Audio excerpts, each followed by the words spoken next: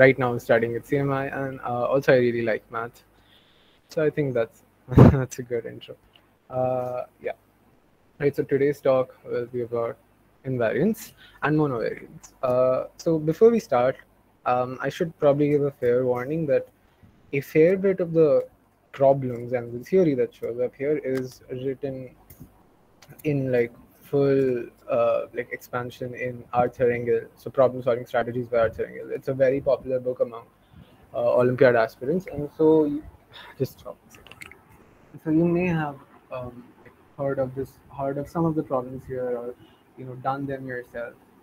But I still sincerely hope that you take away something from this lecture, even if you've done the book.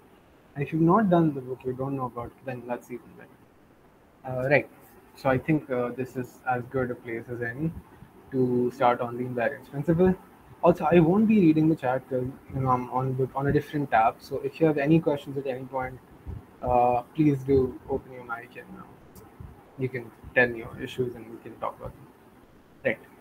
Right. So the invariance principle is only like a theorem or a principle in the sense that it's like a commentary that there's a process and now I want to observe what happens to this process.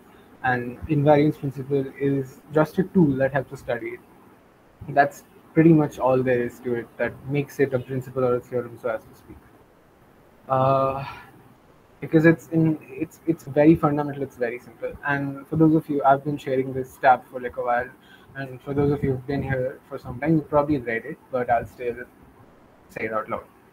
Right. So what the invariance principle says is basically that if you start off in a state, your state could be anything. It's an object with certain properties, and that's it. That's your state. And then the properties could be whatever you want. You start off with the state and you apply a transformation to that state repeatedly. And so every time you apply a transformation, your state changes. Maybe your object stays the same, but the properties that define your state will change over time. And your job, well, it's just speculation that you want to find out what happens to uh, your object over time. What the invariance principle says is that every time you make a change, you want to look at what stays fixed. So you want to look at properties of the object that are indifferent to your change, that don't care about your change, they'll just stay the same.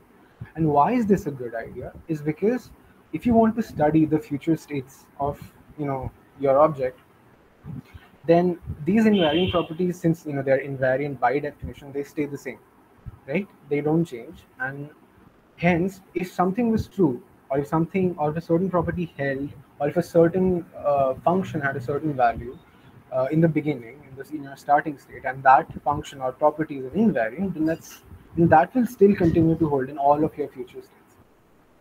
Now that's really vague, and you if you just this is the first time you're hearing of it, you'll be like, this is not so much a principle. This is just general life advice, and why is and that's true. In a way, it is just life advice, which is why we also say that the invariance principle is what we call a heuristic principle, in the sense that the only good way you can learn it is through problems. There is really no internal theory to it. The only theory is the lessons you learn from the problems.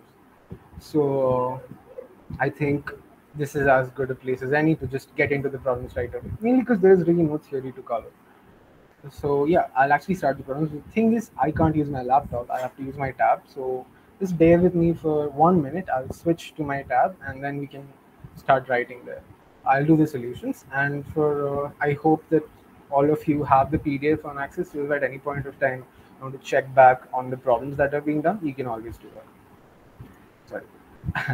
Right. I'll switch to my switch to,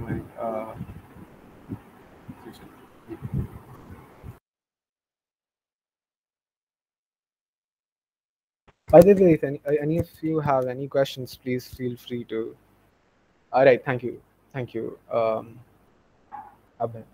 Thank you for sharing. Yeah, so for those of you who didn't have the PDF, it's in the chat now. You can open it and see it, and maybe keep it in the background. Okay, I'll just give me 2 minutes and I'll switch to my tab.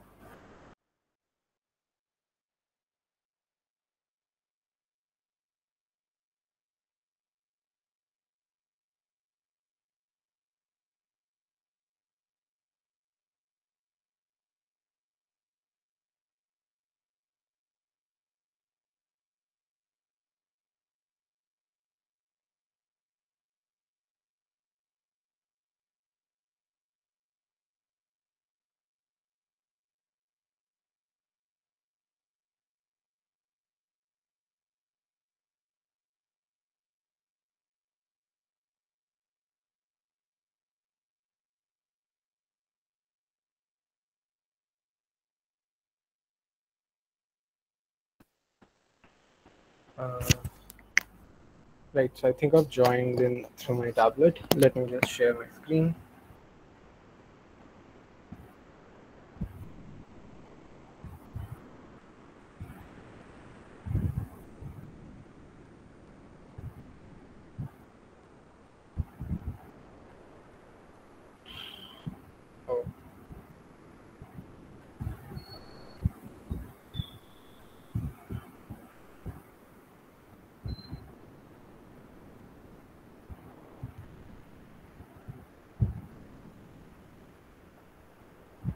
Oh, right. Okay.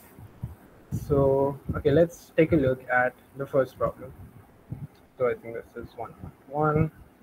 1.1 says that I start off with numbers 1, 2, 3, 4 up to 2n, where 2n is where n is odd.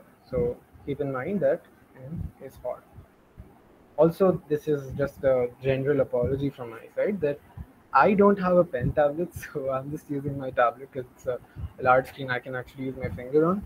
So the handwriting will be exactly how I would expect someone writing with a finger. It won't be super explicit or anything. Yeah. So I'm sorry for that in advance. Right. So yeah. So we start off writing these numbers 1, 2, 3, 4 up to 2n, where n is odd, on a blackboard or on paper, whatever, and we apply this transformation, right? So we take a and b, which are two arbitrary numbers in our list. Thanks, Rohan. Which are two arbitrary numbers in our list, and then we replace them by the difference. Now we write the difference as mod a minus b. Why? Because, well, usually when you say difference, so you think of numbers like 5 and 3, and you say the difference is just 5 minus 3. Thank you, Bishop. 5 minus 3 is 2. And we said, well, if you just write a minus b, why is the difference? Why do you need a mod? The thing is, I don't really know which one of a and b is better. I just know that, the difference is, well, the difference. So we have really no way to know which one is larger, so I can't just write a minus b, because what if a minus b is negative? Right? So we need so say you have 5 3 5 instead of 5 3, then 3 minus 5 would be minus 2, and that would be problem. We don't want negative numbers in our situations, which is why we write mod a minus b. I need to justify this. I just want you guys to have a good picture in your head. So yeah, that's what this is. I take a and b and I replace them by the difference. So on a short scale, what this looks like is you have 1, 2, 3, 4. Actually, this is a bad idea because 4 by 2. So if I treat 4 as 2 and then n would be 2, and that would violate n is odd. So yeah, 1, 2, 3, 4, 5, 6. Then I take any two arbitrary numbers. So say I take 2 and 5 and I replace them by the difference. So 3. And now that this is we are replacing it. So we don't keep the original numbers, we just replace them by the difference. So our list, what was initially there, now becomes 1, 3, 3, 4, 6. Also, the order doesn't matter. Like, we're just picking elements at random. We don't need any adjacency conditions, so you don't really need to worry about the order. So this is the process. You can, and then again, you can take two arbitrary numbers of your choice and then replace them by the difference. Right. So this is the process. So this is right. Okay, I'll just drop this off.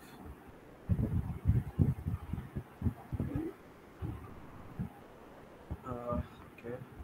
Right. This is my process. And now it's asking. Now the question says that show that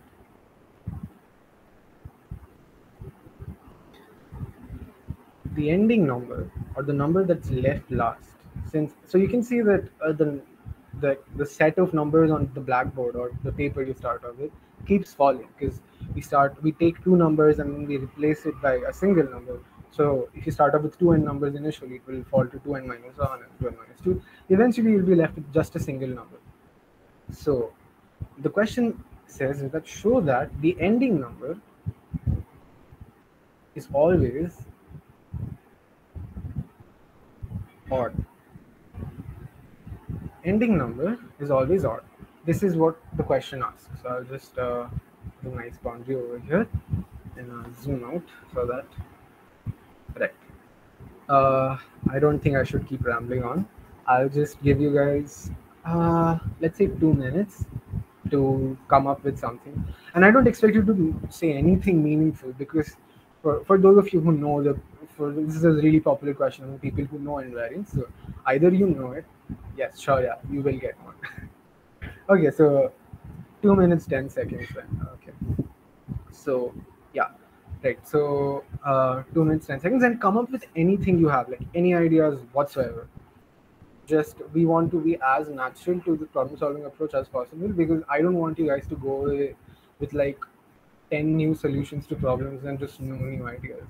I want i want that when you are done with this talk, you have some new ideas that you can apply liberally to any problem you see. So just take 10 seconds of pause. So just take 2 minutes and give me any ideas you have about this problem, or like how you would approach it.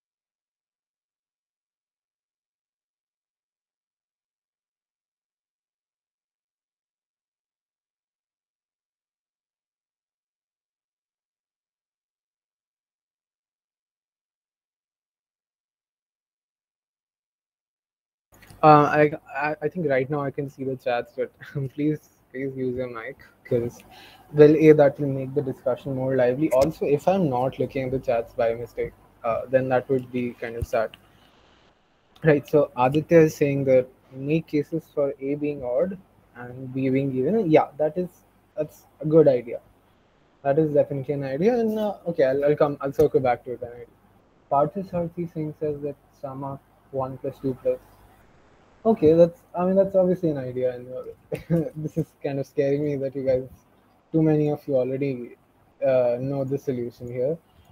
But okay, why Parthasarthi? Why do you want to sum up all the numbers? I'm just like asking for like a honest solution, like a solution that if you haven't seen this problem before, you see it on a contest, and now you want to think of things. So why would you think of summing up everything? You can open your mic if you want to. Okay, why? Okay, oh, sorry. Yeah, go on. Parthasarthi, you're saying something, I think.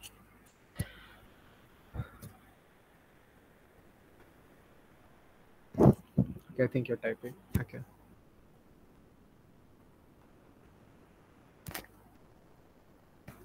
Right. Also, the only reason I didn't ask Aditya why he chose to make cases is because I think when anyone sees this problem, they really want to.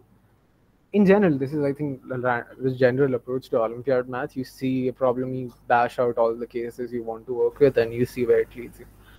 Yeah. So since we are only dealing with odd and even, it's probably a good idea. No, I mean that's what I do, Rohan.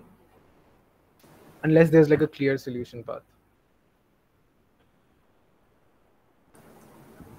Well, I Sorry can if give I the answer responded. for the Parthasarthi then, because I don't think he's. No, Sankat, I don't want an answer. I just want like a if you, I don't Yeah, know if yeah. you've seen this problem before, but oh, I have you mean, just do you see this problem for the first time? You figured it out. no.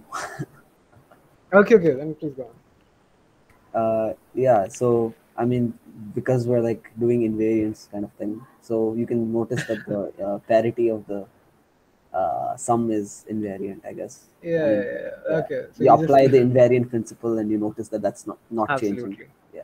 Yeah, that's a perfect solution.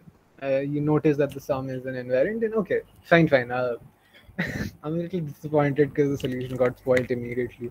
Because I had planned like a whole thing here. Because okay, but I Sankalp, think even if people haven't seen Engel, this problem is pretty I'm famous. not saying you So have. I'm yeah, just saying that the yeah. discussion ended a little more quickly than expected. Okay, it has not ended. I'm just saying. Good, very good. So Sankalp solution is perfect. It's also the most well-known solution of this question. I want to expand. Okay, so I think Parthasarthi, I think this is what you had in mind, right? Because Sankup says that he's never seen, and I trust him. Okay, I completely trust him. He's never seen the problem before, and yeah, maybe you. This is No, probably no, an I actual. said I have seen. Oh, okay, okay. Then why did you spoil Sankar? Okay, whatever. I thought, No, it's okay. It's okay. Just yeah. this is just general advice that you've seen the problem. Stay quiet and. I mean, okay, please, if you have. Okay, sorry. Too good. Right. Okay, so since Sankar knew the problem, we'll pretend that the problem hasn't been solved yet.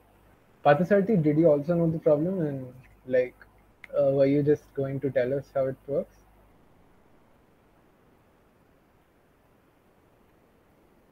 Okay, yeah, you knew. Okay, fine, fine. Anyone who has right, since we have already kind of gotten to know that people know this problem. Anyone who hasn't seen this problem before, do you have any ideas?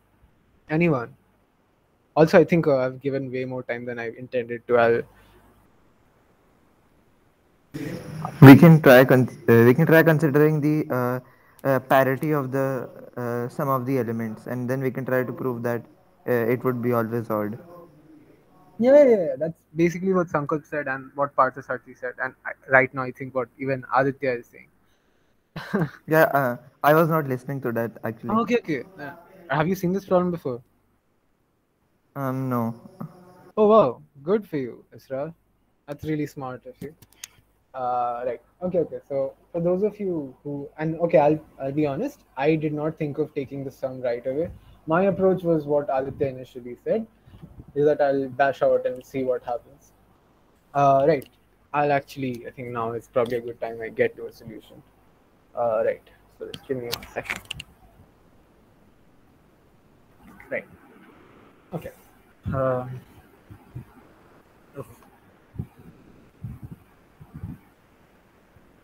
right. So I'll actually, because odd and even are like very English words and they take space and time to write, I'll go ahead and write odd as 1 and even as 0. For those of you who've seen like some, yeah, Akshay is right. Bashing out is nice. In this case, I mean, I am stupid. That's why I bash things out. But for smart people, bashing is not a good idea. So, but yes, in this case, bashing kind of works out. Right. I'll get back to where I was. So I'll write odd as 1 and even as 0 because I'm lazy and also I have a time limit and I want to finish it that time. Right. So I'll look at odd and even and I'll see because so why is like why is sorry okay this is okay so jeez right, so why is taking cases good because I want to see what happens if a and b were odd. What is the difference? What is the parity of the difference? Oh right, I haven't defined parity. I'll quickly define parity. Parity is the state of being, sorry for the poor handwriting, even or odd. And this is a little vague. I'll nicely give an example. So if someone asks me what is the parity of 5, I'll say the parity of 5 is odd or 1. Someone asks me what is the parity of 16, I'll say it's even or 0. That's what the parity is. So okay. Just-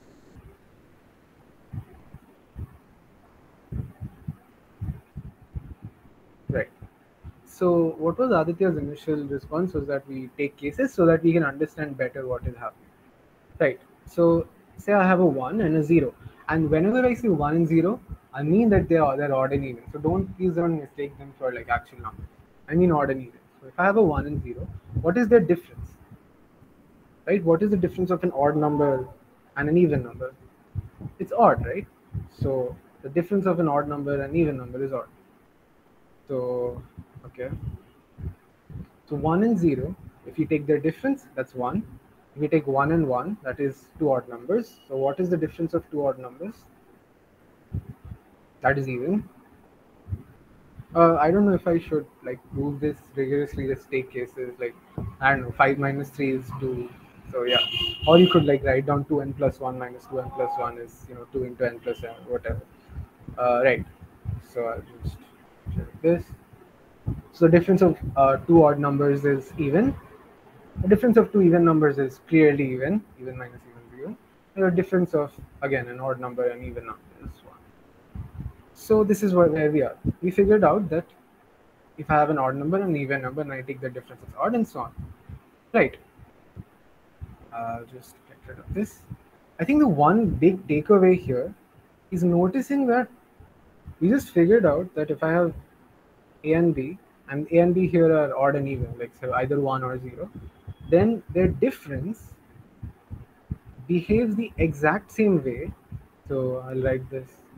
Behaves the exact same way as a sum would. Think about it. You had 0, 0, you got 0. You had 0, 1, you got 1. You had 1, 0, you got 1. And you had 1, 1, you got 0. There is literally no difference between how the difference is behaving and how the sum is behaving. They're the exact same. Right. The exact same. So instead of looking at the difference, which is kind of it's a whole thing and it doesn't behave very well overall. So I'll actually just use the sum. And the sum and the difference behave the exact same way only when it comes to parity. They don't behave the exact same way elsewhere. They behave the exact same way when parity is the one thing that we are questioning. So okay, now we've managed to come up with a different question. I'll just get rid of all this. I'll keep the I'll keep the operations on the side. So just to, yeah. So I've changed the question now. I start off with only 1s and 0. So what does, in terms of 1 and 0, so in terms of odd and even, what is our initial array? It is 1, 0, 1, 0. And since our ending number is, even, it's 2n, so it's 1, 0.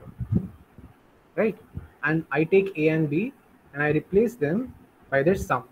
And this is all in terms of parity, right? Please keep that in the back of your mind, that this is all in terms of the parity. So I start off with A, B, C, D, say, and then I replace it by A plus B. And A plus B, C, D. I think this is where you'll notice that their sum is exactly the same. Because if I replace A and B by A plus B, the net sum is still the same, right? If it was A plus B plus C plus D to begin with, and it's still A plus B plus C plus D. So now you look at the sum is invariant when parity is in question. So I've actually just gone about a really roundabout way of showing that what they were saying is that if I look at the sum of the numbers and I look at the parity, that is invariant. I've said, okay, forget the sum because I won't think of the sum randomly. I look at the parity because that's what they're asking. And then I realize that the sum is fixed. Right. So we've just realized. Okay. We've just realized that if my initial array is 1, 0, 1, 0, ending in 0, then the sum of the array is fixed. So if I look at S equals 1 plus 0 and so on up to 0, this S is invariant. Invariant what way though? In terms of parity. So this is invariant keeping in mind that 1 plus 1 is actually 0. In this way, S is invariant, right? And we just saw that and why that is actually something you would see immediately. You replace two numbers with their sum, so obviously the net sum is fixed, right? So the initial sum is, let's actually find out the initial sum. 1 plus 0 plus 1 plus 0. We'll just ignore the 0. How many 1s do we have? Someone quickly, because I feel like I've been talking for a really long time. Right, yeah, so there's an odd number of 1s, right? Because n is odd. There's n 1s and n is odd, so I have an odd number of 1s. And note that if I pair, so okay, I'll just write this. 1 and there's, okay, an odd number of them. So I'll just pair up two 1s together, so and so on. And clearly since the number is odd, it won't pair up fully. There'll be one, like single 1 that is left out. And these all 1 plus 1s will cancel out to 0. So my initial sum, when I'm considering parities, is actually,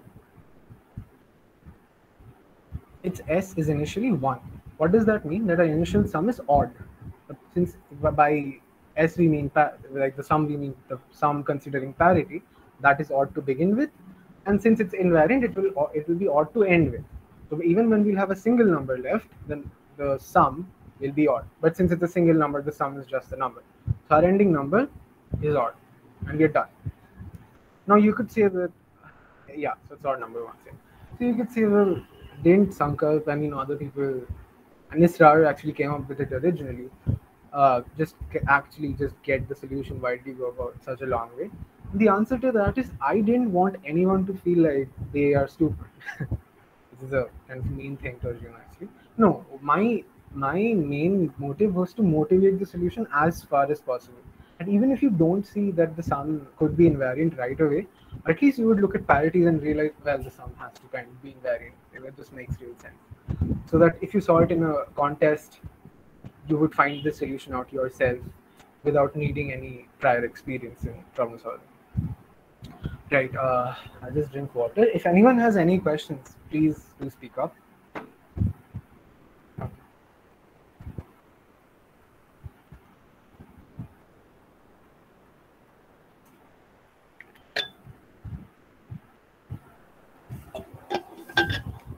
Right, so no questions. That could mean that no one got anything, or it could also mean that everybody got everything. Judging by how many people knew this problem right away, I'm actually going to be kind of candid about this and assume that people knew this right away. Cool, I'll move to a new slide. And we will do. Now, okay, the only reason I elaborated so much on this single question is because I didn't want to leave you guys with like a arbitrary question in your head. I just wanted like a fully motivated solution. I'll slowly shorten the length of my solutions. Hope that's okay with you guys. Right, so what is 1.2? 1.2 says that a circle is divided into 6 sectors, and I put 1, 0, 1, 0, 0, 0 in them in this fashion, right? This is my initial starting point, and in a single step, I take 2 elements and I increment them both by 1. So plus 1, and this just looks like 1, 2, 1, 0, 0, 0. This is what like a generic step of my process looks like. And I can keep doing this for whatever set of adjacent sectors I have, and I can keep doing this forever. What the question asks is that, okay, why is it, that's sad. I don't know why it didn't. Why is it not going? Okay. Right, so this is my process. I hope everyone is okay with that. What the question asks is that, is it possible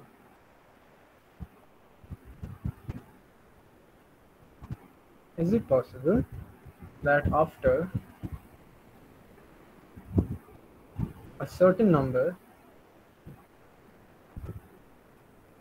and by certain number I mean like a finite number of steps, and by a step I mean this increment thing. After a certain number of steps, every single sector, for those of you who don't know what a sector is just this sort of piece of pie here. This is what we call a sector. Every single sector has the same value. So I start off with this guy, and my question is it possible to get to a point where it's just a for some natural number a? So is this possible? This is the question. I'll zoom out. And I'll 1930. I'm just saying that the parity of the sum remains constant. That is true. The parity of the sum does remain constant. But okay, I'll actually come to this. Yeah. Do you guys keep? Okay, that's actually an invariant. I'll quickly rationalize why that's true. If I have A and B in my 2 sectors, and I increase them both by 1, then my net sum in the net sum of the numbers in all 6 sectors increases by 2. Increment by 2 doesn't change the parity. The parity of the sum is actually constant. So that's actually invariant. Very good, Aditya. Very good. But I am not very sure that's a very useful invariant. So that's actually a new lesson that we learned. Every once in a while, you'll run into invariants that actually are invariants, but they are not very useful ones. They won't do you any good, or their invariance is not very useful in itself. Okay, I'll wait till 1933 and I'll listen to all your ideas. But yes, Aditya, that is definitely an invariant. And we'll get to why I think it doesn't work. It might just work. I don't know. I've never thought about this. It might just work, and that would be amazing. But um, sorry. Yeah, whatever. You guys keep. You guys think. I think I have a solution. First of all, have you seen this problem before? No. Okay, then please go on.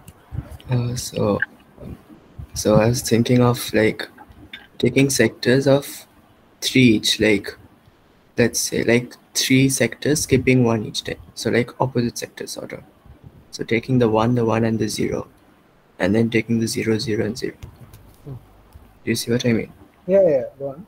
And then whenever you increment to adjoining sectors, you always increment one. You increment both of the groups at the same time because every and then I think that completes it, right? Because but what is the invariant? Like you've given me a fact. What is the actual function that stays? Whose value is fixed? Whose value is fixed? the sum of each sector. I mean, of not each sector, each say half by. Yeah, but that is not fixed, so that increases, or like That increases, but at every step, both of them increase by the same value. So say the difference is the same. Yes. So yes. Okay. Thank you so much. That was very smart of you. Yes, that is the invariant. Even I was looking for, and I'm motivated. Obviously, I'm motivated. But yes, congratulations, Romit. You found the most. What I think is the most natural invariant here, and that changes from person to person. Maybe to you, the parity of the sum remains constant invariant is actually more natural, but I feel like that is that. The only reason I thought of that is because the last solution used parity on an arbitrary basis. I think Romit's solution was probably more natural. No, and Aditya, don't take this in the wrong way. Yes, you can use the difference between the sectors, and okay, that's pretty much what Romit has done anyway. Okay, yes, so congrats, Romit. I'll start speaking myself in a while. Does anyone else have any other ideas? Also note that I have like at most 2 solutions to any problem that I'll do, maybe 3 at most. If you guys can come up with new solutions on your own, that would be like, way more than I could expect, or like that would just be amazing. So if you have any ideas, please say it. Don't worry about them being right or wrong.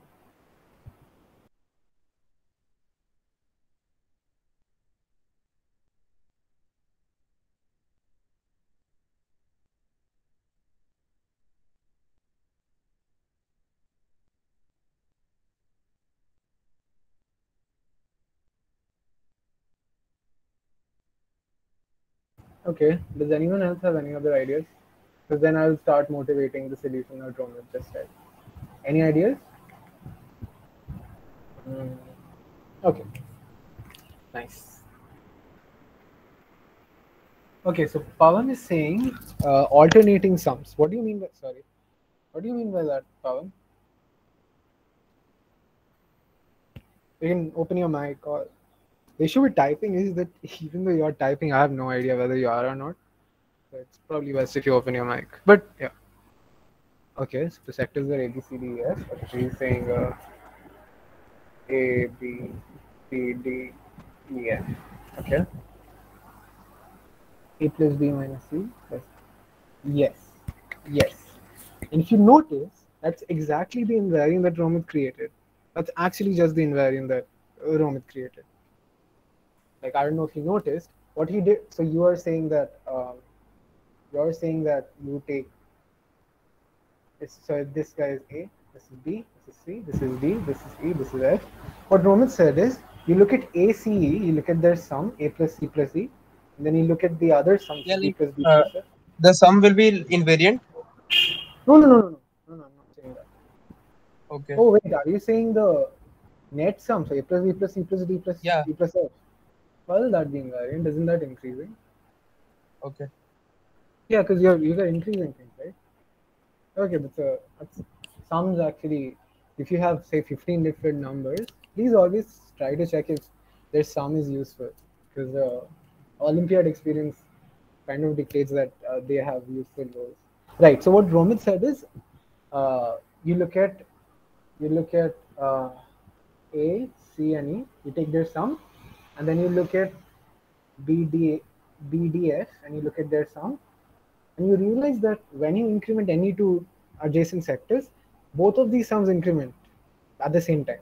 If I look at the difference, then that number is 0, which is what you've written, Paul. So yeah, you two have come up, like you've crossed the exact same invariant. Right, okay, I'll actually get to my own solution. So I'll just nicely get it. Actually, I should have kept it there because that's very useful. Right, so now I'll motivate the solution, by which I mean that maybe you saw this on a test. I mean, now I want to make it as natural as possible, like the thought process as natural as possible. So you still start off with two adjacent sectors, okay? There's A here and there's B here.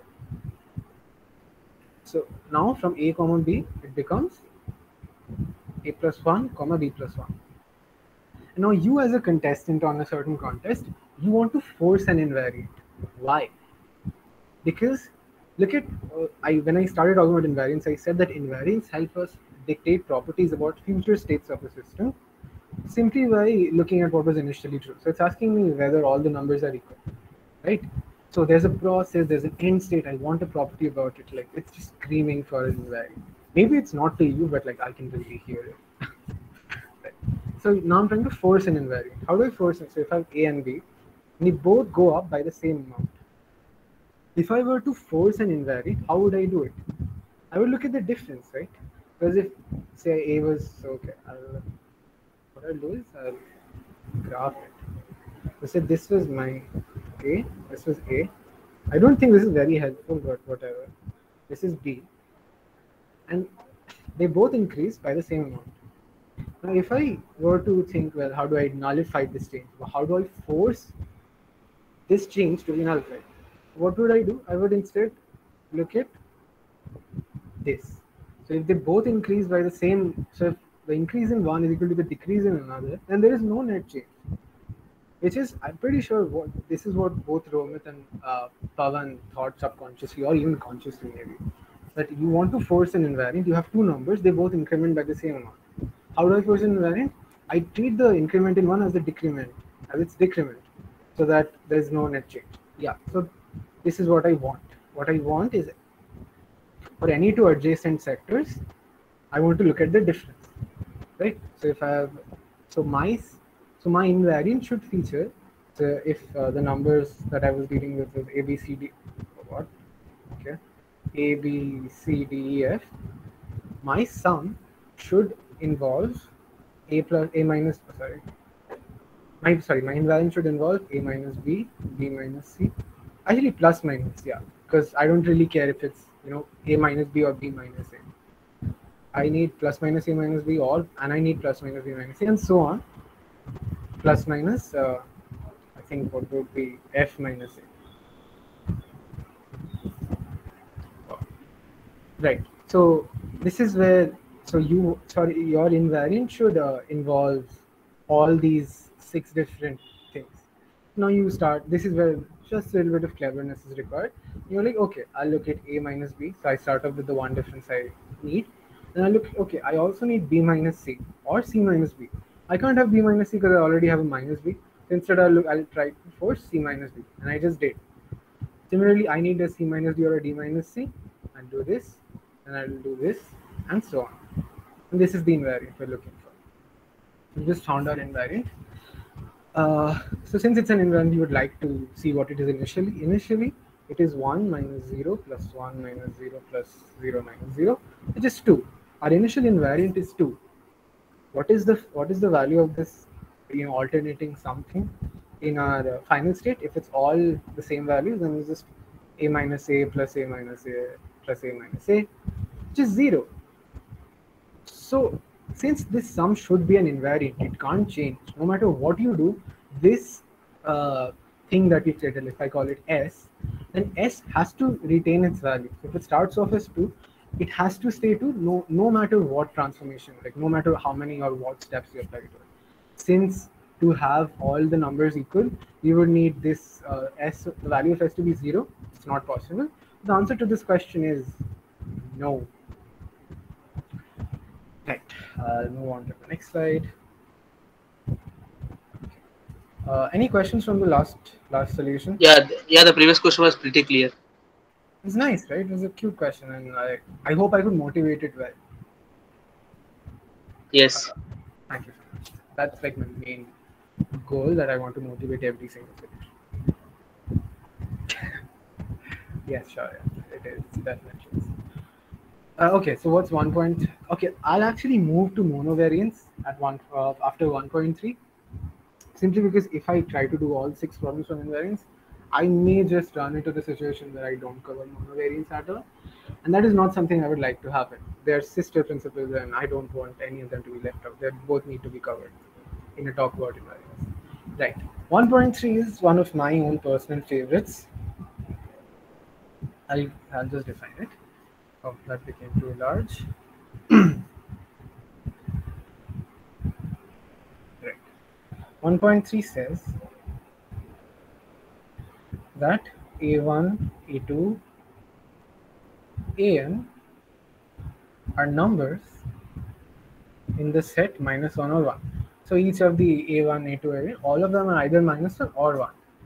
And these numbers are so, like they're -1, 1 in such a manner that the sum S equals A1, A2, A3, A4 plus A2, A3, A4, A5 and so on up to An, A1, A2, A3 is 0.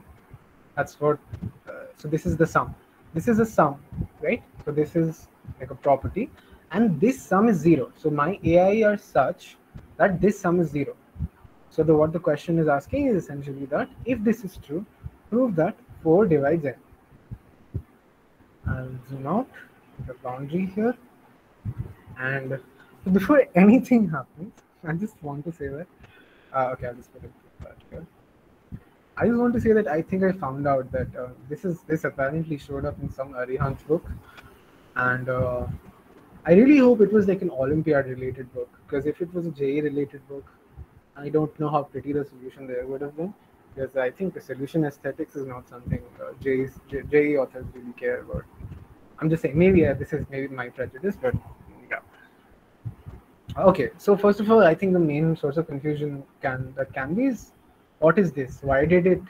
I started off with A1, A2, A3, but somehow I've come to AN, A1, A2, A3. Yeah, so this is what we call a cyclic sum. Why is it called a cyclic sum? Let me show that. Okay. Right. Imagine you take a circle, and say I only like use. Sorry, Rohan. I only use say 5 numbers for now. I use A1, A2, A3, A4, and A5. What this sum is doing is it's taking 4 numbers at a time, and it's moving that sort of set of 4 numbers cyclically ahead. So one ahead. I'll just do it. So you start off with A1, A2, A3, A4, then you move, and so you rotate your circle by, I think what would be 180 by 5, whatever. You rotate it so that now you take A2, A3, A4, A5 instead.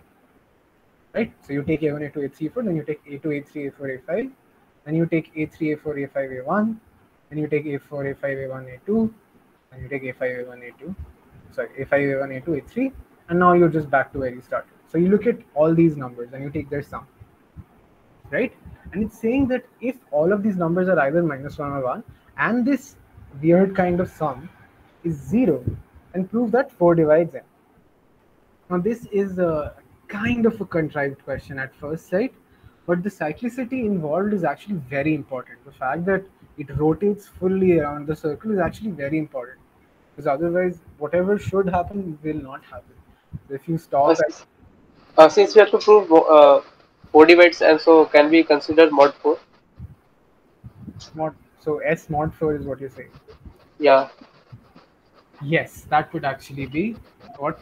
Yes, that's actually good. You backtracked from what you wanted. Yes, we would be working mod 4, but and that was actually a very natural step also. For those of you who I assume I think there was a talk last week on lots of number theory, but I'll quickly make sense of what mod 4 means. Working mod 4 means I declare that 0, 4, 8, all of these numbers are essentially the same. Okay, that's actually kind of vague. I don't want to go there.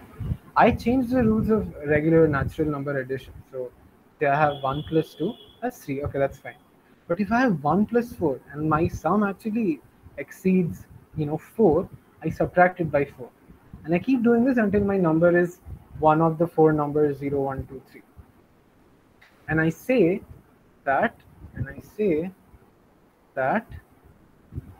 A is congruent to B mod 4 if A and B differ by a multiple of 4, or that 4 divides the difference of A minus B. This is what working modulo 4 means, right?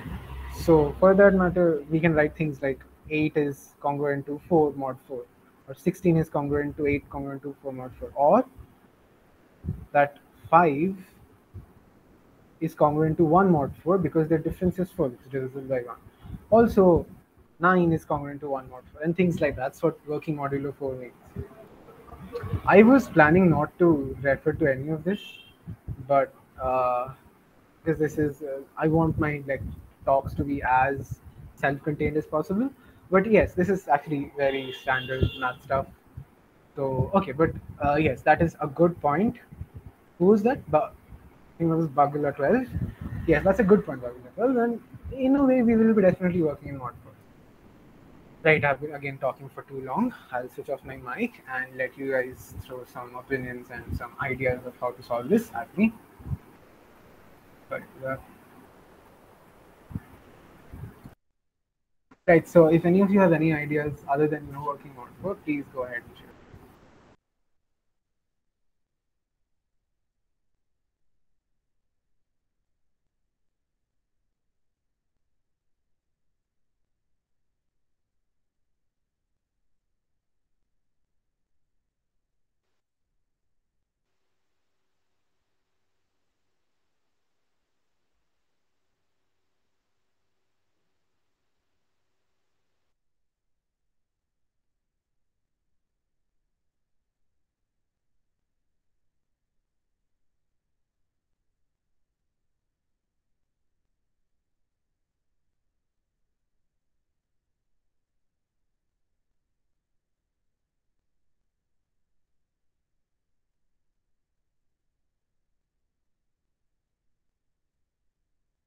Right, so does anyone have any ideas? Other than what Bagula just said? Okay, that's okay. That's okay. This is a weird problem in itself.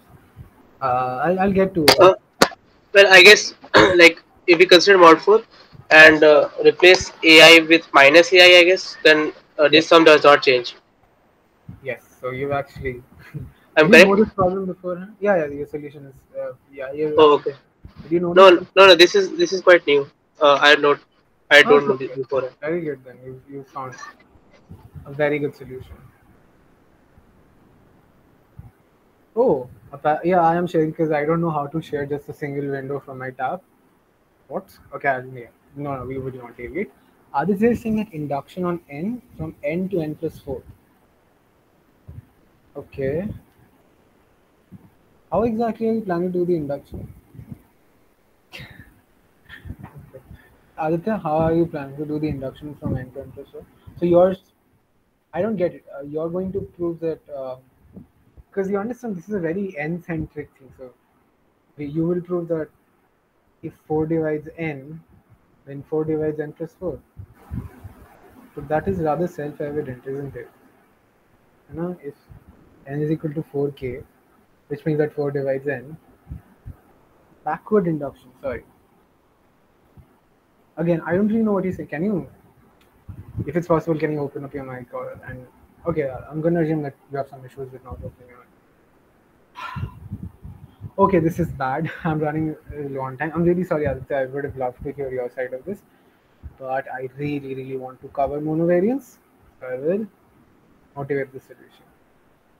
Right. So first, notice that this is just like a pedantic issue, that notice that there's actually just n numbers here. So like, this is one number, this is another. There's n numbers like this. Why? Because your starting number is that pushes forward by only one. So if you have a1, then a2, and then goes on till an. So there's actually just n terms here, right?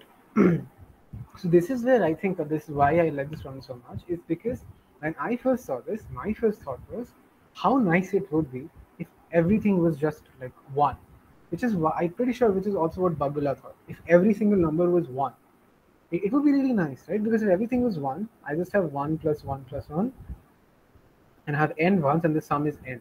So n is just 0, which is okay. That was kind of, yeah, that didn't work out very well, because 1 plus 1 plus 1 is, yeah, that just means that you have no terms at all. It would be really nice if this happened, right? If everything was one. As sure as that. Okay, so far I said that let p to the power that p n equals 0 for each variant.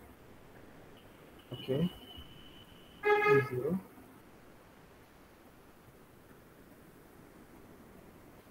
Okay, I see why that would work. Okay, yeah, maybe that's a good solution. Yeah, I mean, I think that works. Okay, so Aditya, I think Shaurya really substantiated on what you had in mind. I think that works. Yes, that works. Yeah. I'm not sure. I have to look into it. Right now, I have like lots of worry that I may not. Abhay, do you? Yeah, I got that. That's what Aditya wanted to do. Yeah. No, Abhay, do you think I could push to like 45 or like 50? Because I feel like As long as it doesn't go too much, yeah, 45 should be okay, I think. But beyond that, okay, cool. I'll since I'll switch to like monovariants right after this. 45 should be fine. Right. Okay. So yeah, we'll come back. We'll come back to the question, which is, it would be really nice if everything was one, right? Because that way, I just have 1 plus 1 plus 1, and then n would be 0. And so since 4 divides 0, that would be amazing. Clearly, we are not that lucky, because it could be truly, it could be so off from everything is one. So okay, so we want everything to be one, because if everything was one, that we are done right away, because then we would just get that n is 0. I could have just selected and removed, but okay. So clearly we are not that lucky. So now we'll have to make our luck, or whatever. So if we have, instead of like, so if our tuple a1, a2 up to an is not all one, there is some -1 somewhere. So there's just some -1 somewhere. And this is, we don't like this -1. This is not good. It's really messing our entire S up. So wouldn't it be nice if you could just flip a switch and turn this -1 into 1, so that everything would be 1 and life would be perfect? So what would happen if we actually did this? If we took a -1 and we turned it to be 1, which is the solution that Bagula said. And I'm pretty sure this is also what he wanted. He wanted everything to be 1. Okay, I mean, he might not have, but yeah. So if we take a -1 and turn it into 1, what happens? Let's see what happens. Right. So first of all, if say, I don't know, say AI is -1, then I don't really need to worry about anything. So okay, let's see all the sums that AI features into, right? So if AI is here, and this is AI -1, this is AI -2, this is AI -3, and this is us. So this is the, like the, let's say the most counterclockwise sum involving AI you would get. Similarly, AI plus 1, AI plus 2, and so on up to AI plus, I think, 3. Right. So these are all the numbers that are affected by this. I will not look out of these 8 numbers, because nothing else, because switching AI will not affect any of the other numbers. I'll just look at these guys. Let's see what switching AI to minus AI works. So we're taking this -1 and we're turning it into 1. What happens? We'll first look at this first sum, right? If it was, so since AI was -1 to begin with, and flipped it to a 1. Say this first sum was 1, right? Then it became a -1. It was 1, so this AI -1, AI -2, AI -1, AI. This product was say 1 to begin with, then it became -1. If it was -1 to begin with, it became 1. So we just switched the sign of it. And the same holds for every other sum, right? It holds for all these 4 sums, right? So now we'll just do a quick case, Rash. So switching AI just means that switching the sign, sorry, switching the sign of AI is equivalent to switching the sign of every single sum involving AI, right? So if this was 1, then it became -1, this was -1, it became 1, and so on, right? Okay, just get rid of this. Okay, so say now these were 4 sums, right? These are like four terms of S. So say they were initially 1, 1, 1, 1, and they became -1, -1, -1, -1, and our net change in S, right? There's other stuff, and these are all terms of S, right? This is some product of 4 AIs. So 1, 1, 1, 1 became -1, -1. This was initially 4 and became -4. So our S decreased by 8. Similarly, if it was -1, -1, -1 to begin with, it became +1, +1, +1, +1, and our change was S plus 8. If there were if say there were 3 -1s and a single one, then that would turn into, uh, 1, 1 and 3 -1s. What is the change? So this was initially 1, 1, 1, -1. The change is, so these two cancel out. So this guy, so simply flipping this, so simply flipping the sign of this guy changes S by +2. This changes, this corresponds to change of -2. So there's 0 change here, and this is just -2, -2. So S changes by -4. Similarly, if it was, oh god, this is getting really cluttered. Similarly, if it was 1 and then 3 -1s, that would change into -1, 1, 1, 1, and then it's also then it becomes +4. And if it was 2 1s, 2 -1, then it would become -1, 1, and there is no net change, right? Because this corresponds to a +2, this corresponds to -2, this corresponds to -2, this corresponds to a +2, this corresponds to +2, and there's no change. So let's look at, so we've just bashed every single case of these 4 sums. What we figured out is that flipping the sign of AI, flipping a -1 to a 1, changes S either by nothing, so ±0, or ±4, or ±8. And 8 is just a multiple of 4, and also is 0. So we notice that flipping the -1 to a 1, which is what we want, because everything being 1 is like the ideal scenario, and that's perfect, right? So I'll just delete this. So on flipping, we want to write it down. On flipping a -1 to a 1, S changes by a multiple of 4 only. So it doesn't change by anything but a multiple of 4. Right? So what does this mean? That S is actually invariant mod 4. Okay, apparently I just had to invoke mod 4. What this means is that S final can only be off by from S initial by a multiple of 4. Right? So we change, so we have certain -1s and we change them all to 1s, and our final thing and our initial S can only differ by a multiple of 4. Right? So now comes the time for the solution.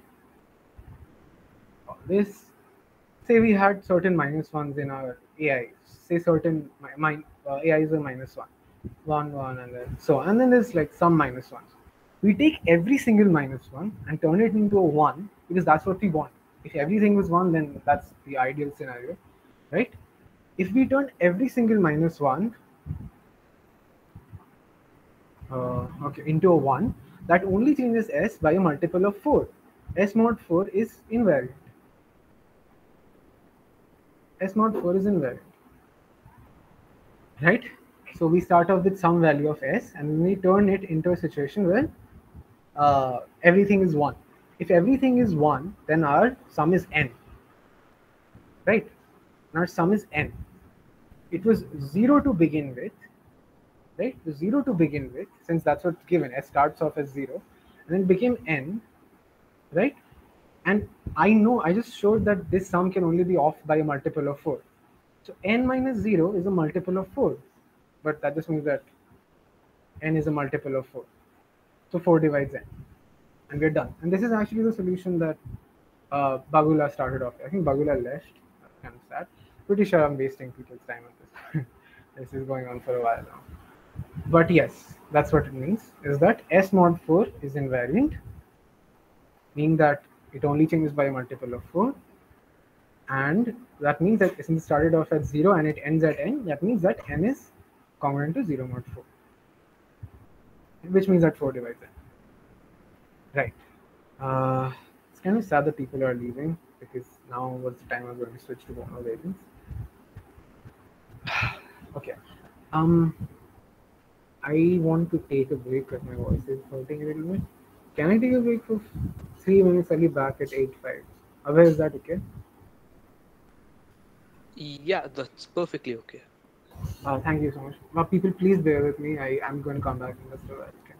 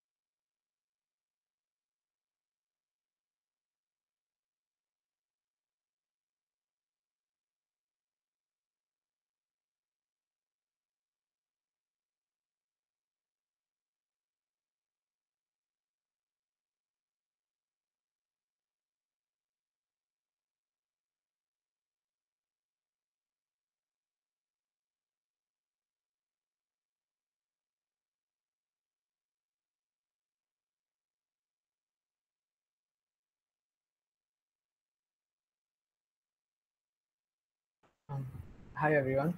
I think I'm facing some arbitrary issue with my tab.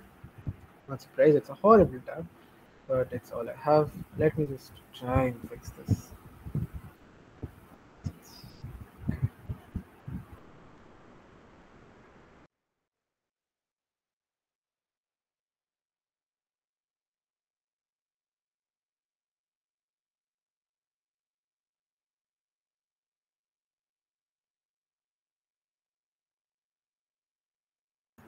Okay, what I can do, I think, in the meanwhile, is that I can open my. I can open. Okay, I can actually. Yeah.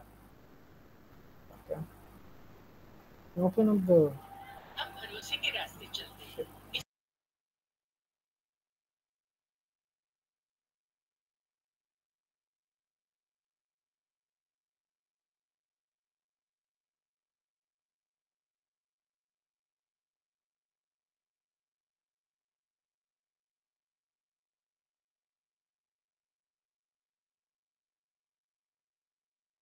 Right. Okay. So I think we can actually move on to monovariants right on through the PDF. Okay. So yeah. So I'll give you, I think, 2 minutes to read through this. Just read this area, and then once you're done, I'll actually do it myself. I'll explain. So I think take two, and yeah, I'll make sense of this. I'll zoom in.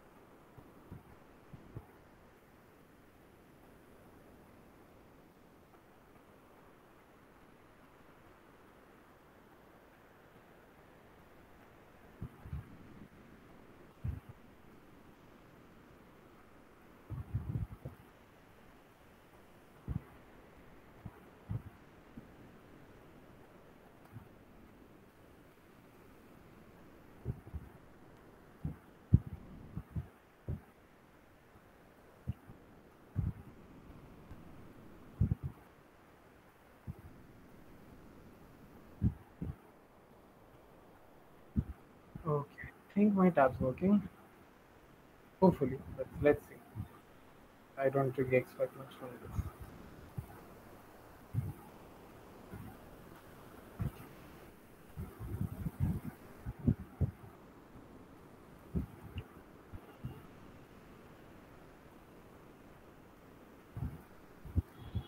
Uh,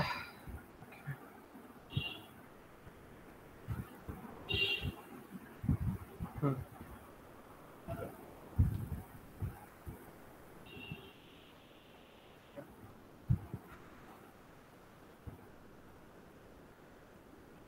I'm really sorry, guys. This is taking a while. This is far from ideal.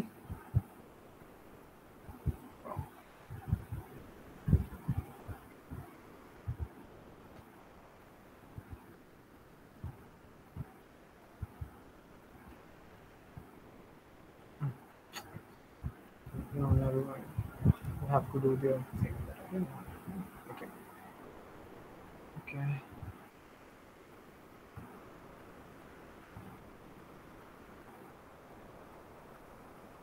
Whatever. Right.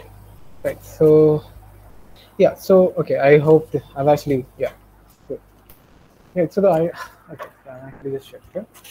So the thing about monovariants is sometimes you'll run into invariants that are not useful. I've said this before, that you'll run into invariants that, even though are definitely invariant, but their invariance is of no use to us.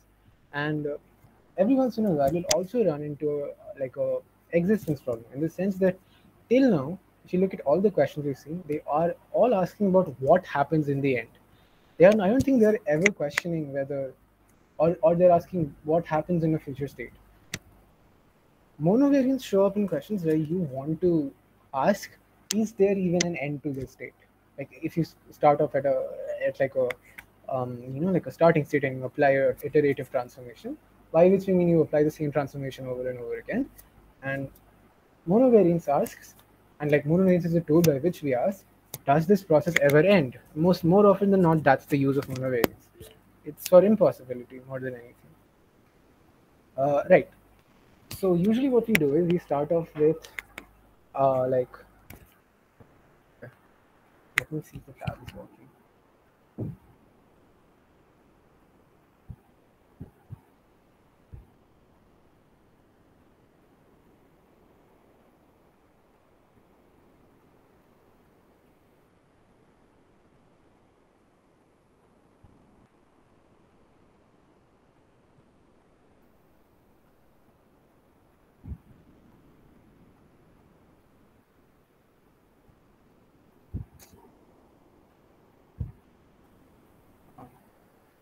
Who's really sad?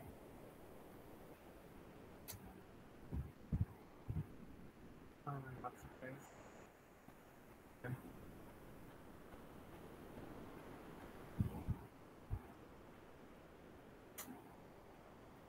Nope. My tab has given out.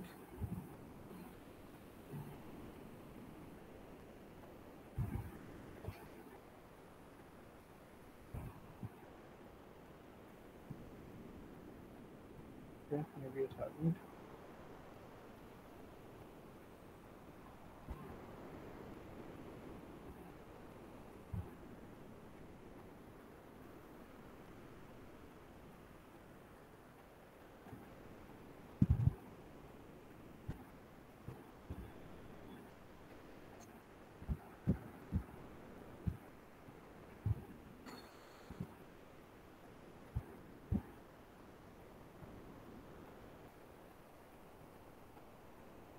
Okay, so I'll have to bypass it. Which okay, okay, okay. Right. This is actually getting really sad at this point.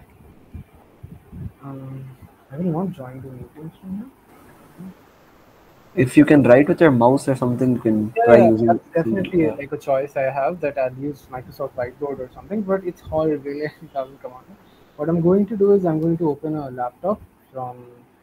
Oh, I'm sorry. I'm going to open a whiteboard from this meeting, so you can do that. You can open Jamboards um, from like for a particular Google Meet, and then I'm going to access that. I'm going to access that. Okay. I'll try one last time to join through my Jamboard. If it fails, it will fail. Really nothing to do.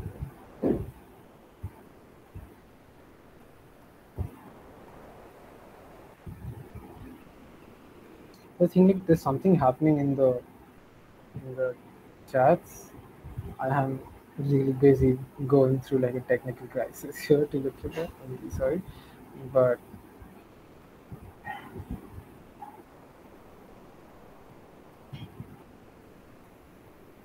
if this doesn't work, I just started whiteboard here. Okay.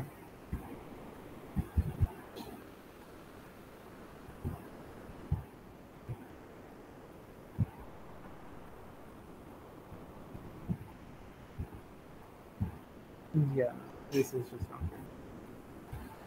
Okay, since I have to here and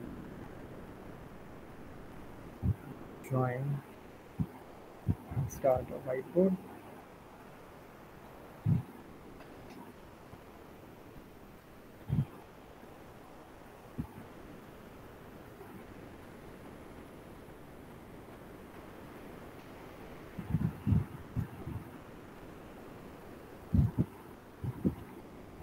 Okay.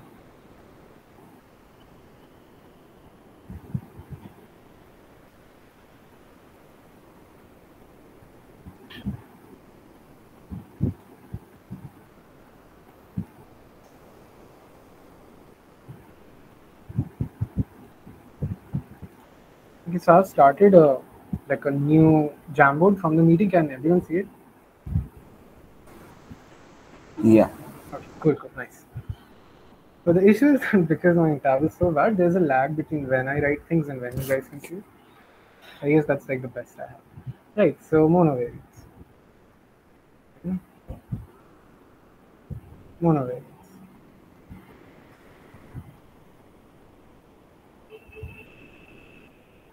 So I'll just explain that monovariants we use when we are asking questions about possibility or impossibility or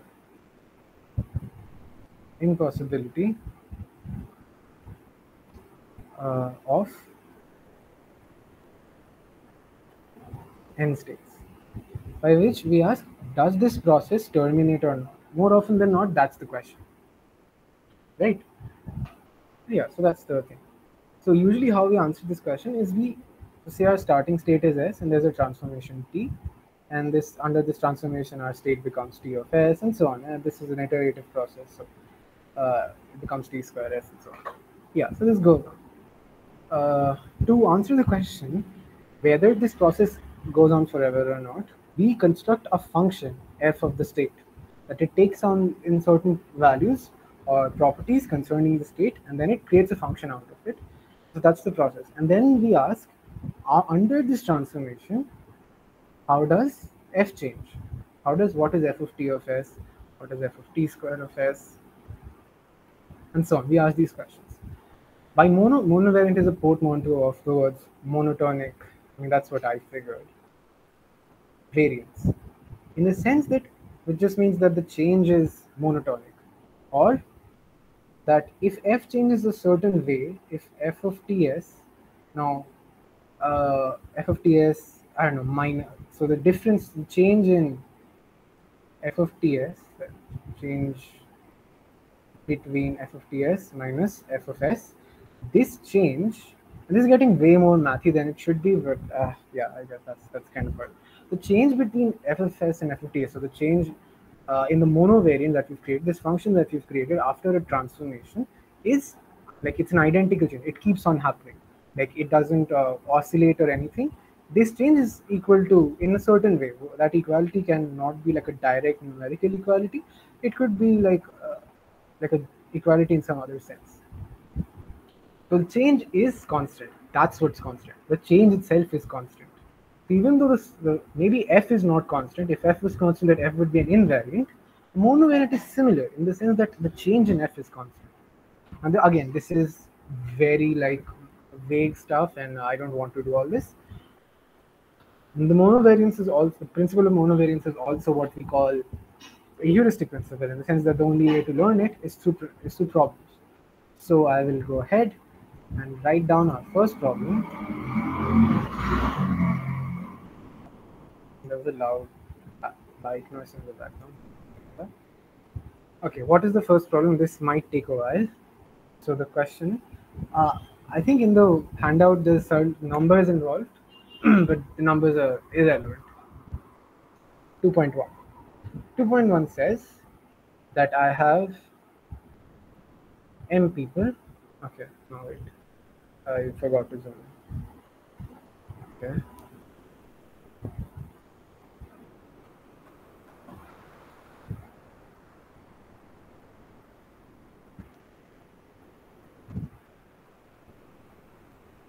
Right. So the question is that, I think it's zoomed in too much, but okay. The question is that I have m people and n rooms in a mansion. Okay, whatever. N rooms in a mansion, and these m people they're distributed into these n rooms in a certain way. So if I say, to be fair, it's probably best if I keep the numbers. So there's 2,000 people. That's what the thing in the question asked for there. There's 2,000 people. There's 115 rooms, right?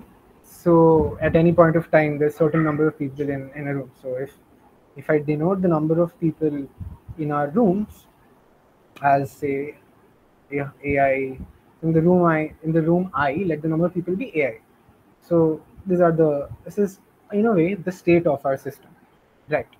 So what is the transformation? The transformation is that in a given step, in a given move, step, whatever, step, move, process, whatever you want to call it, a person leaves their room, or the room they're in, and moves into a room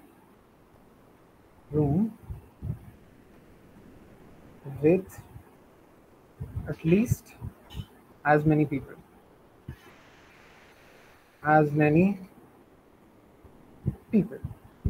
So what happens is, if you look at it in terms of the state that we've just created, a1, a2, a 15 are some natural numbers. In a single process, this becomes a1, a2, whatever, some ai plus 1, some dot dot dot, to some aj minus, aj minus 1, if and only if, like this happens only if AI is greater than AJ. So a person leaves a smaller room and goes into a larger room. That's what a step means, right? This is the thing. Prove that eventually, or after a certain amount of steps, eventually everyone is in the same room. In the same room. And in terms of the state that we've created, this 115 numbers, so this tuple of 115 numbers, this means that eventually we'll hit a point where this tuple becomes 2000, 0, 0, 0, and so on. This 2000 can be anywhere. The order doesn't really matter. The 2000 can be anywhere. This, so it can be here or it can be here. It can be anywhere. But the end state is this: that in the end, this process keeps on happening. After a finite number of steps, eventually, every number except a certain number is 0, and the number that is not 0 is 2000. Right. So this is the question. It's a little wordy, but yeah, it is what it is. Right. Okay, so any ideas? Well, I don't know if it sticks with the theme, but we can. Oh, and also, I'm finally allowed to speak because I didn't see this question. Oh, thank you so much. Yeah. So I don't know if it sticks with the theme, but we can induct on the number of rooms. So if there's only one room, obviously, then everyone will be in that room. And if there's more than one room, then we can exclude the smallest room, and then the other n minus rooms will figure them out. I mean, like they'll accumulate in one room by induction. Hey, no. How are you saying that? You can't say that, no? Because what you're doing is, when you're assuming that, you are excluding the smallest room from all your interactions, right? So you're saying that. Okay, okay, fine. So I'll just fix that a bit. Assume that, okay, if we assumed that the smallest room doesn't become 0 at some point, because if the smallest room did become empty, then we'd just have n minus rooms and we'd be done. So what? Wait, can you repeat? Yeah. So wait 1 second. Is this right? Yeah, it should be right. Yeah. Oh wait, sorry. Yeah, this is actually a good point. This is ambiguous. Shaw is asking that when you say a person leaves, do you mean each person or some person? Yeah, I mean that one person leaves. Just in a step, a single person leaves.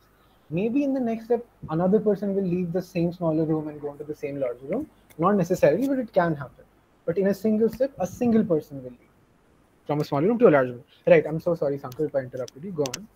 Yeah. So if at any point the smallest room becomes empty, right, in our process, then we only have n minus 1 rooms left. Yeah, then you can do. But how are so you now we're allowed to assume that the n minus 1 room, what am I saying? The smallest room doesn't become empty at some point, right? Like, let's say it has some residual amount of people left. Yeah, so at all times, the smallest room will have at least one person left. Okay. Yeah. So at some point, it stops changing, right? Because you can't go from 1 to 0. Yeah. So from that point, we can say these n minus 1 rooms figure themselves out, and then everyone trickles in from the last one, I guess. Oh, that is actually a very smart solution. I did not see that coming. It's actually very smart, Sankar. Yeah, that's a perfect solution. It completely works. Oh wow, this is what I was looking forward to. Yes, this is actually. Sorry, where was the point where we showed that there will be a room eventually with 0 people? I mean, you'll have to show. We didn't show it. What Sankar is saying, that if the smallest room eventually does not become empty, then it must have the same number of people on the future. So also, it can. if we consider the square of the number of the people in each room, then the sum of the squares increases with each move. Okay. So we assume that a person from a room with n people walks into a room with m, which is m people, and m is greater or equal to n. Yeah. Then we observe that the squares of the number of people in these rooms change from n square and m square to n minus 1 whole square, and we're proving it that it's a monovariate. It increases. You said that. It's okay. You don't need to justify. It's okay. So what is your solution? Yes. So I am saying that this s always increases, and it increases with the value 2 into m minus 1 plus m minus n plus 2. Yes, So it's a as there are positive finitely many possible distributions of these 2000 people, Hmm. so we can say this must terminate at some point. Yeah, yeah, yeah. If it terminates, means there's no more small rooms left, and everyone is in the same. Yeah, yeah. That's a perfect solution, and that's actually the solution that it's the most well-known one. Although I'm not sure. Okay, so I heard Sankal's solution. It made sense. I think Shaurya has like a semantical issue there. Shaurya is usually right about this stuff. I'm just saying from experience. No, it's But just that I probably didn't hear the solution well. okay, I'm still a uh, little confused. yeah. So what Sankalp is saying is that he wants to induct on n. So he's saying that say like he's using strong induction. So say n minus one is true. And what he's saying is say the smallest room doesn't get empty ever. So that means that that eventually it's the number of, if you look at the sequence, that is no sequences. Eventually, the number of people in the smallest room stagnates, like it doesn't change, because like, it can only fall like a finite number of Yeah, times. sure. Yeah, it works. Yeah, this works. Yeah. So if it doesn't become zero, then it's fixed, and then once it's fixed, we can look at the rest in minus one rooms. And since we assume by the induction hypothesis that that will work, then eventually then everyone is in the same room out of the n minus one rooms, and then yeah, then it's a perfect solution. Yes, I have no issues with Sankap solution. It's also fairly natural. Like I didn't realize it, but it's actually fairly natural. It's a good idea. What I take issue with is, who was it, Iman and yeah, I think even Akshay in the chat. They're both saying sum of squares. Why though? Like why? Like can you explain to me why you thought of it? Okay, maybe that's a bad question, because it could be just like a stroke of plain intuition, and then like I have nothing to say to you. But what was your thought process? Because this is all about thought process. I don't want anyone to go away with just a new solution to a new problem. I want people to be able to think. So Iman or Akshay, please explain why you thought of that. Yeah. Squares, higher powers, all that is great. Actually, that is somewhat of a justification. Somewhat, like to a certain extent, I get that, Iman. But like, still, it's like, why would you ever think of taking a like a set sum of powers at all? Why would you? The number of people is remaining invariant, so that will Yeah. not help Yeah, help it with that. won't. It's Yeah. useless. Yeah. So that since the number of people is remaining invariant, so that doesn't interest us in this case. Yeah. So we should look for some higher powers, and that's why I came Okay.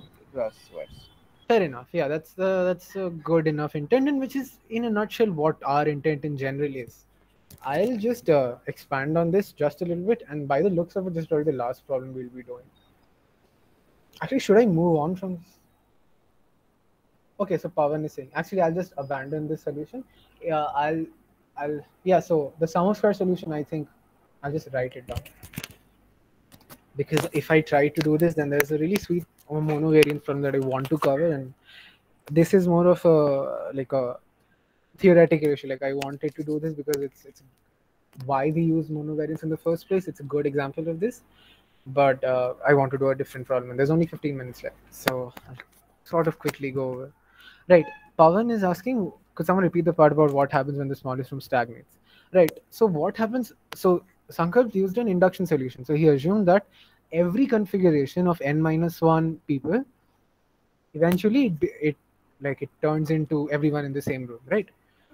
And now he's proving it for any configuration of n. So what he's saying is, look at the smallest room. If eventually it gets empty, we ignore it altogether and we look at the remaining n minus 1. And since by induction hypothesis, any set of n minus 1, and no one will move into this into an empty room, right? Because yeah, so that we can exclude that altogether, and we look at the rest n minus 1 rooms, and by induction hypothesis, eventually everyone gets into a single room, and after that, and we're done, right? So everything is zero, and you have a single room with 2,000 people. If it never becomes zero, what does that mean? It stagnates, right? Because you can only have finitely many reductions. It's a finite number that can only reduce so many times. So it has to become. Yeah. It was a solution, and Sankalp, actually this solution I've not seen before. So very ingenious solution.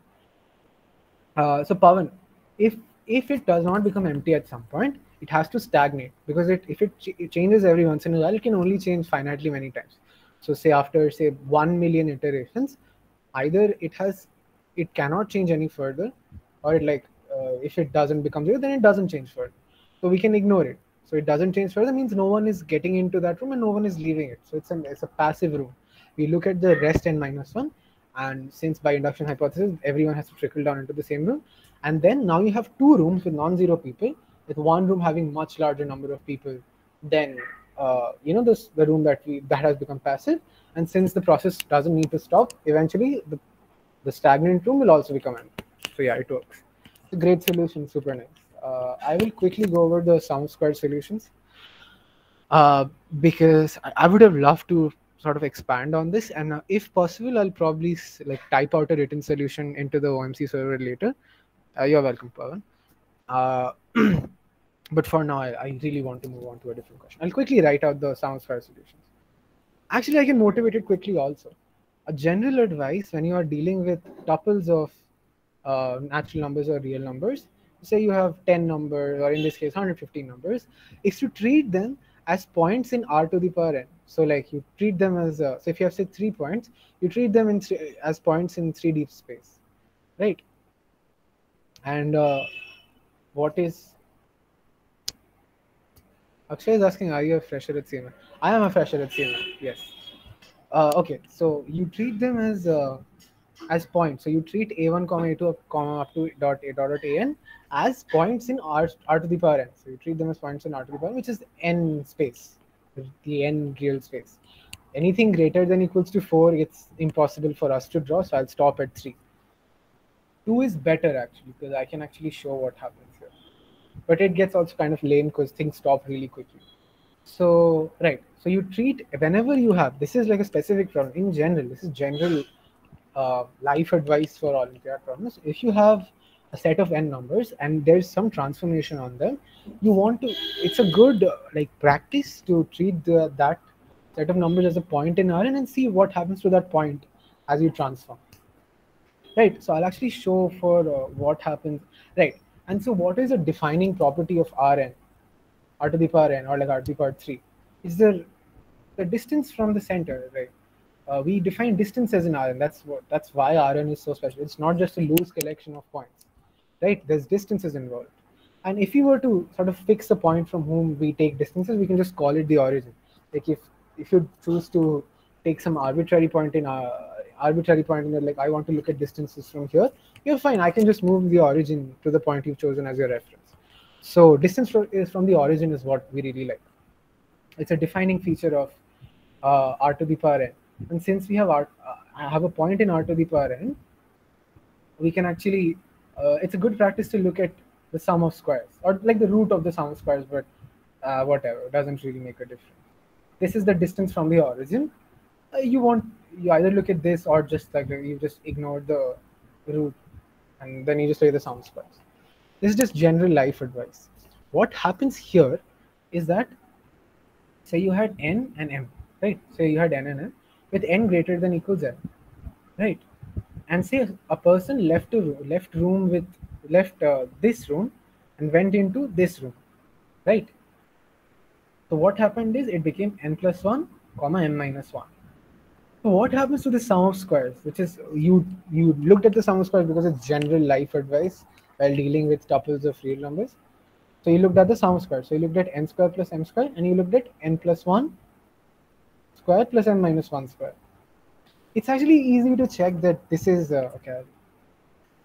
The issue is I have to work with really low space because this is a huge problem to write down. So if you compare n plus 1 square plus n minus 1 square, where n is greater than equal m, you can check that this is actually greater than this. Why? Because this is n square plus 2n plus 1.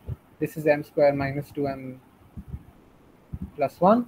So I have to show that this is positive. Why is this positive? This is 2 into n minus m plus 2. And since n is greater than equal to m, this guy is non-negative. So you have something non-negative plus 2, so that's positive. And since everything here is natural numbers, you have a greater than If there are two non-empty rooms, it is clear. Yeah. If there's if there's two non-empty rooms, it's clear. Right. So the sum of squares keeps increasing. So that's our monovariant. I'll hopefully, in time, I'll send an excerpt on why we looked at it in the first place, like why here. But I hope this general life advice was useful in its own way. So we see that S equals a1 square plus a2 square up to a 115 square is a monovariant, and S is increasing by a positive integer. So that increase is always greater than 2, right? So if there was no bound on S, like if you couldn't show that S has any bound, that would mean that this process could go on forever, right? It could keep increasing without a bound.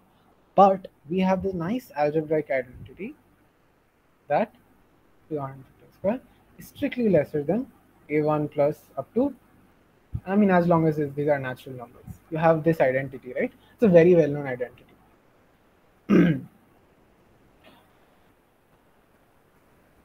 No, it's okay. Sorry, I think that was a great proof. Like, I didn't know that proof, and it was a beautiful proof. And like, it's great that we had that discussion. Sometimes only like, just because we're doing a discussion on monovariants doesn't mean that our solutions need to involve them at all. That was a great solution. Like, I'm really blown away by it. Actually, in some sense, it is a monovariant because Yeah. It is. monovariant is that we're moving, Yeah, we're turning yeah. the pages of the dictionary from right to left. Yeah. It's in a more larger zoomed out way. It is a monovariant solution, but we are not strictly defining a monovariant. The difference has also given a complex term to that monovariant. Yeah, exactly. So that's like a unnecessarily large amount of jargon. So induction is good. That's a really good solution. Thank you, Sankat, for that again. Right. We were dealing with this. Let's just quickly wrap up with this solution so that I can at least. I don't think I actually cover any other questions. I'll actually then track back to a discussion on the windmill problem. Anyway. Yeah, so we have that the sum of squares is always bounded above by the square of the sum, but we also know that this is an invariant, right? Since people are leaving rooms in the mansion and going to different rooms, they're always staying in the mansion. So in a way that the number of people in the mansion is fixed, since there are no person is moving out of the mansion. No number of people in the mansion is just the sum of a1, a2 up to a150. What is this? This is just 2000. So our sum of squares is actually bounded above by 2000 square, which means that S cannot increase without bound. S cannot increase without bound.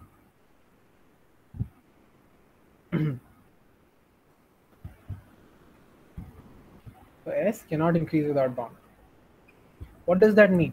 That it must stop increasing. S must stop increasing after a while, which means that that if S stops, so the stopping of increase in the value of S directly corresponds to that you have no more moves left, right? Since S necessarily increases every time a person leaves a room, and it has to stop irrespective of what rooms people leave and where they go into, it must mean that no matter what state you start off with, your ending state must be such that S can no longer increase. What does that mean? The only way S can no longer increase is if you hit a situation where there are no more non-empty rooms with so you have no more non-empty M, so you have no more non-zero M and N where M is greater than equals N. And since it can't be that you have everything zero, it just means that it's a 2000 and everything else is zero situation, because now no more things can happen. Right, so a stopping of the process directly corresponds to now I have no more moves left. The only way you have no more moves left is if people can no longer move at all. People can no longer move because there's only a single room left. Because if there's two non-empty rooms, people will keep moving. So if there's a single room left, yeah, Pranav. How did you show that S is bounded though? Oh yeah, I showed that since S is the sum of squares, it's bounded above by the square of sums. So I showed that a1 square plus a2 square up to 115 square is bounded above by a1 plus a2 plus 115 ka whole square. Yeah, okay. And that is a fixed. So That is Yeah. true irrespective of what A1, A2, and 15 are. Yeah. Is that okay? Yeah. Cool. Thanks. So it means that a process must stop, which means there's only a single non-empty room, which means that it has to be 2000. Yeah, so I think we're done, and we've also sort of come to 42. So the time is 8:42, and Abir has only given me so much time. So I will talk about the windmill problem.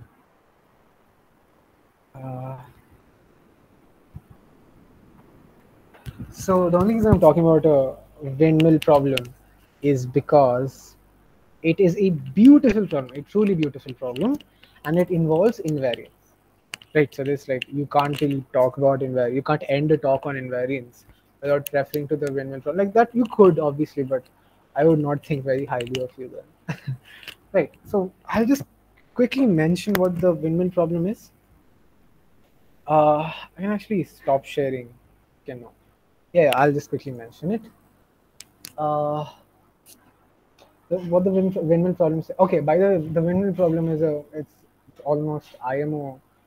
It's like a legendary problem, which I think was 2011 P5, IMO 2011 P5. 20 and only 22 people solved it. I don't know how many people went, but I am assuming it's more than 150. Would that be a bad assumption? Yeah. Yeah, so there's a whole history, and I'm really running out of time here. I'll just quickly mention it. Yeah, Pavanas, is it the one from 3Blue1 video? 3Blue1 video? Yes, it is. And I sincerely ask all of you who have not watched that video, please go and watch that video because it's a beautiful problem with, Grant Sanderson has presented a beautiful solution to it. And I don't know. After trying, yeah, absolutely. Obviously, try it before you get the solution. That's just general advice. Please don't just go rush into the solution, rush into looking at the solution. Yeah, I'll mention it quickly. I have only 1 minute left. The windmill problem says that if you have some finite non-empty set of points in plane, my points are coming truly horrible.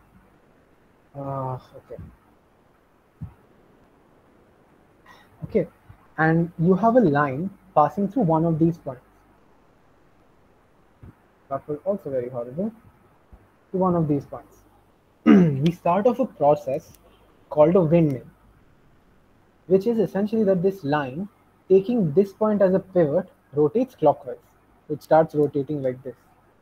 And every time it hits a new point, it's going to change its pivot. So what happens essentially is that, okay, I am quickly rub this off.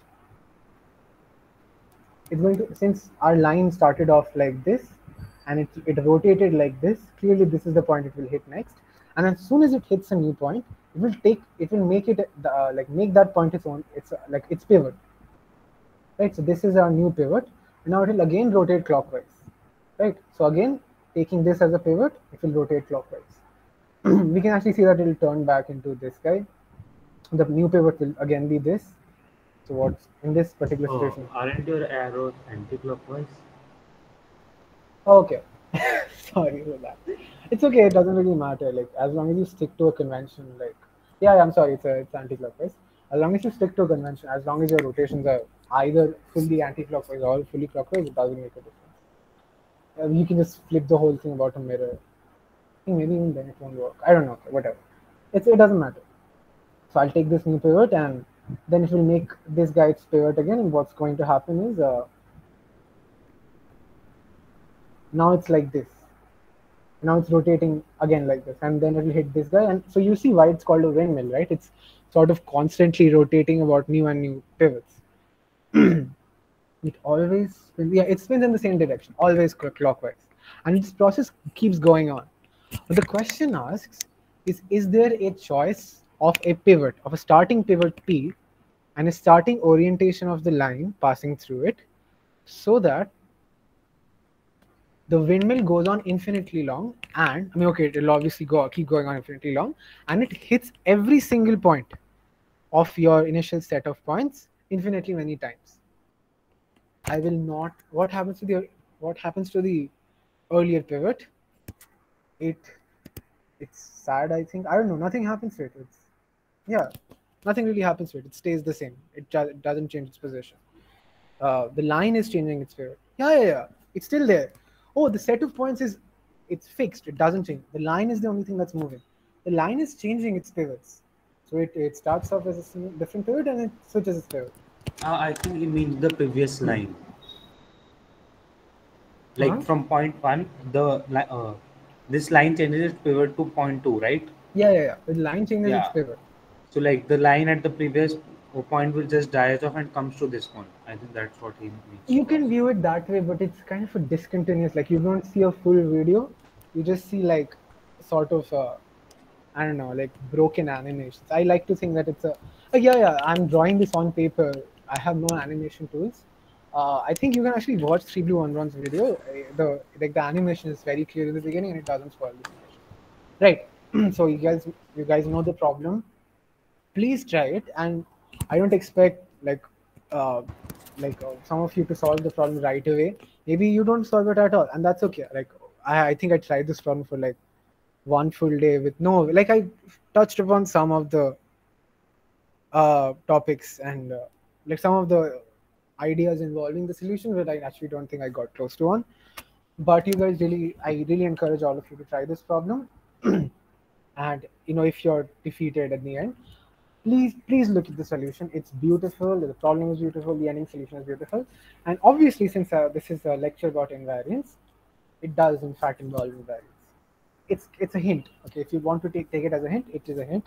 There is an invariant here, and it's actually a really pretty problem because the invariant is geometric. So yeah, this is the problem I want to end on. It's a beautiful problem, and I think I have linked the video in the PDF I sent out. I think you guys already have it on the OMC server. Please take a look at it, and please take a look at the video more importantly. And yeah, I think we're done. Okay, sure, I'll accept friend requests.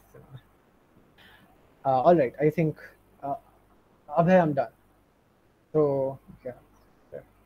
Oh, that's great. I'll stop recording.